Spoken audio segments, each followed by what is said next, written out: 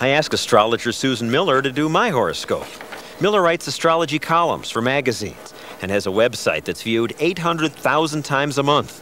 What she gave me was a chart 22 pages long. You have Jupiter in the 7th house, so you do very well with partners, people who collaborate with you to help you. This is what's called a cold reading, when you say so much there's bound to be something in here that'll come true.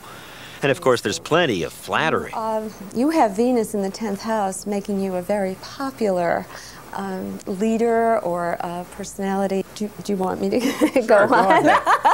Go ahead. In addition, they use warm reading techniques where they say things that are true for everyone. Those 3 planets in Pisces makes you very intuitive. who doesn't want to think that they're intuitive?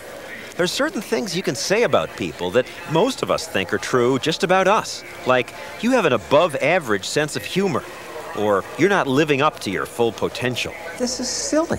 What you're saying about me, you could say about anybody. I'm an independent thinker, intuitive, thorough. But to the nth degree. Lots of people believe this about themselves. Yes, but I would give perhaps other people different adjectives to describe them. To show how people fall for this, some years ago for Good Morning America, I had an astrologer do a chart on a mass murderer, Ed Kemper. Let me pass these out. Then I gave it to these students, telling them it was their horoscope. Charlotte Hunter? Would the mass murderer's horoscope capture their personality? You bet. I love me.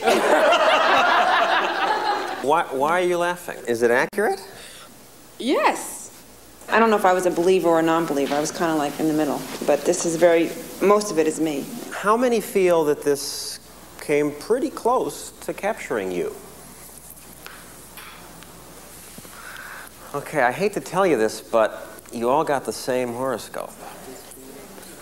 Did we? And I told them whose horoscope it really was. He's a mass murderer. I'm glad I didn't tell anybody about this.